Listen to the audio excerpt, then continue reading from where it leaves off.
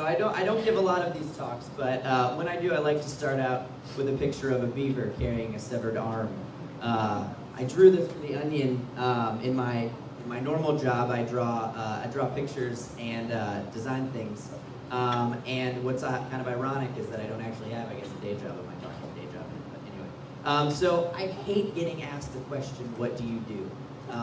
Because I hate to define myself by two things. You know, I usually say something like I'm a graphic designer and illustrator, and that usually hits on, usually riff on that and sort of come to some sort of commonality, and then you know, we go from there. But this is someone's actual business card, and I wish that this is what my business card looked like. You know, because when I get a business card that looks like this, not that I ever have, but if I did, well, okay, I'm going too slow now. So, let me reintroduce myself to you. Designer, illustrator, amateur card trick doer, HTML, CSS coder, bicyclist. I didn't do an Ironman, but I did a half marathon one time, and it was the worst experience of my life. Dancing machine. So, all of these little things that make you up, these little nuggets of your personality, lead to side projects. And when I find that, I love what I do, but when I find that people ask me to make the logo bigger, or can we revert back to draft 23 instead of 26, I just want to go to a side project and get that creative energy out. So my first side project was called awkwardornaments.com. And this is where I took those really awkward family ornaments and I posted them on a website. That's okay, I'm also going too slow again. But anyway, so when I launched my side project, these two other rocket designers were launching their side projects too. One was named Jessica Hish and one was named Frank Chimero.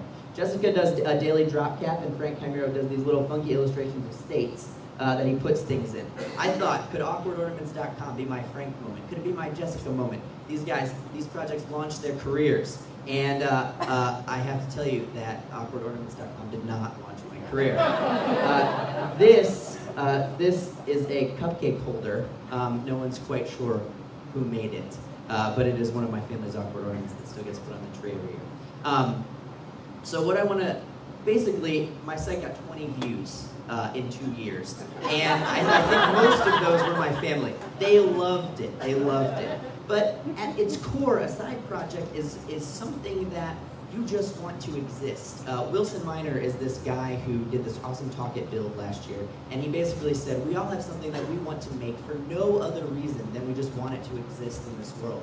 And I think that that is a really good kind of mantra for creating a side project. Why not an awkwardornaments.com? Why not other things? And these things lead to, you know, launching careers or getting publicity or not. You don't have to justify what a side project does or what it is. So this guy, Bill Kagi, has a day job, and he started picking up found grocery lists. The first one he found, it had milk, eggs, and vodka written on the grocery list. Fantastic. So he started this blog called grocerylist.org, aggregated all these grocery lists, and now he's got a book. The stuff white people like guy, his name's Christian Lander. He actually graduated from IU's Master's in English program. You know, he basically just started this blog because he and his friends were talking about how authentic The Wire was and how only white people talk about that. And basically, he started a blog and he got a book deal. It's a New York Times bestseller. And then there's this other guy, Jeff Mix, who loved to write but wasn't writing enough. And so he wrote this post called "In a Mass Knife Fight to the Death Between Every American President, Who Would Win and Why?" And he wrote every American president out and listed what was good about them and what was bad, and outfitted FDR with a polio awesome wheelchair to overcome his disability. But anyway, so side projects also take real forms, like Gmail was a side project, and Google AdSense was a side project, and even the Declaration of Independence was a side project.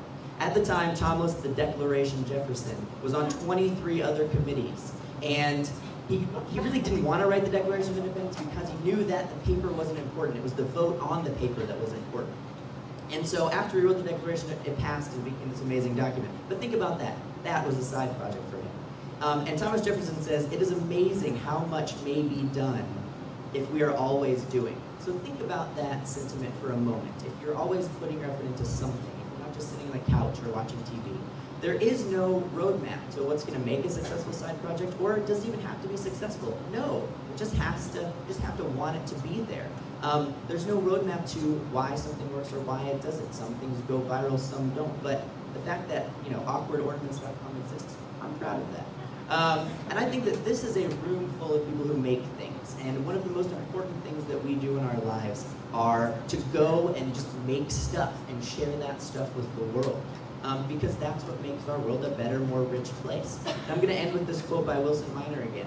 He basically says, we get to make things, and things that nudge the world a little bit in what we hope is the right direction. And I just think that's a really beautiful sentiment. So why don't we all just go out and